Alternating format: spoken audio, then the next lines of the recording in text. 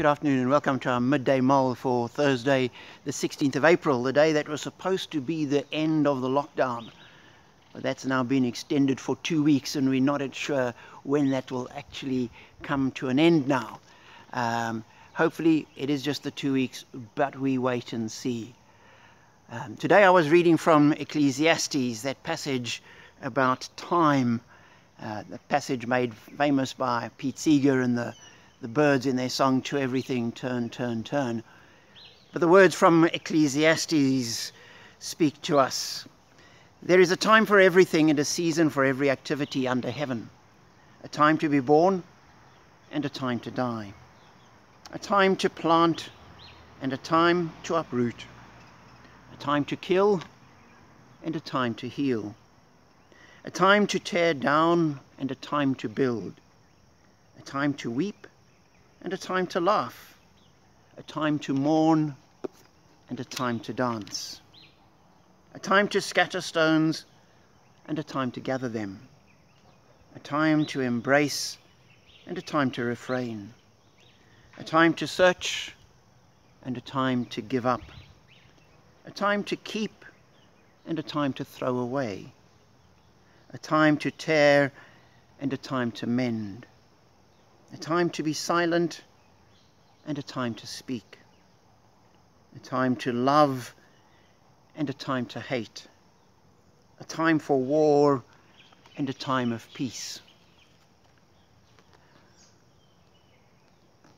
And in one sense, we're at the same point in time and in a unique way are sharing experiences which hasn't been usual, where we're all locked down together and nobody can go out and nobody can do this. And so we are united in that regard. But at the same time, I think each person in their individual experiences will be in a different place.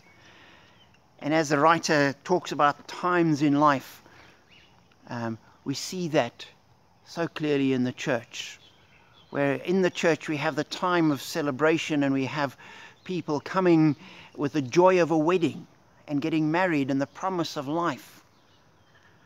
But we also have people coming when that marriage is broken down and there's a time of reconciliation, or sometimes even just a time of trying to restore people and help them to recover.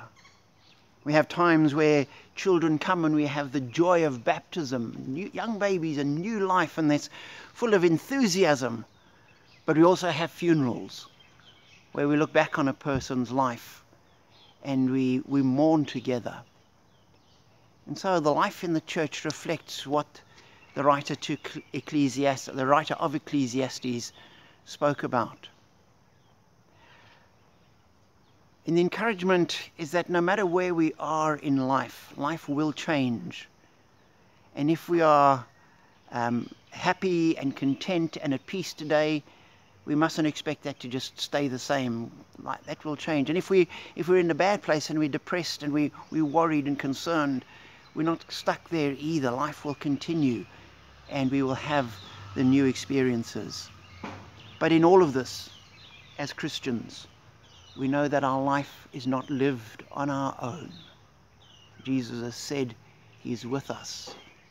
And so whether we're planting or uprooting, whether we're weeping or laughing, whether we're scattering stones or gathering them, as our life goes on, God is with us.